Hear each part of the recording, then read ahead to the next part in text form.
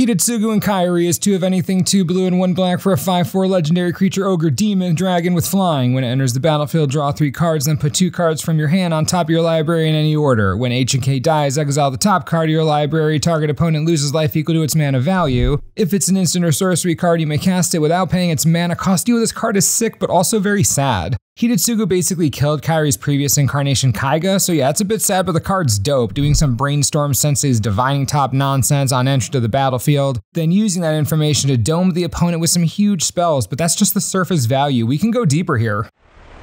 The legend rule normally sucks, but we can abuse it big time. Hidetsugu and Kairi can be copied by any number of copy spells, and sure, you're gonna have to kill it immediately because of the legend rule, but that entire process is gonna trigger every part of this card. You brainstorm, then you cast. As many copies as you want to include, you can. Use the legend rule to your advantage. Play Mirror Mockery, Quasi-Duplicate, Cackling Counterpart, Clever Impersonator, Clone, Glasspool Mimic, Metamorph, any number of copies, then play bigger spells you want to cast for free, and thanks to the end of the battlefield trigger, not only are you going to be able to curate the top of your library, you'll be able to go 1 card deeper each time, getting you to the good stuff faster. It looks broken and it looks like it shouldn't work this way at all, but it does, and it's hilarious. Run it as the commander, put it in Yenet Cryptic Sovereign. No matter what you do, I bet you won't be disappointed. The designs in this set, I swear, they're all so fantastic, and so is this one.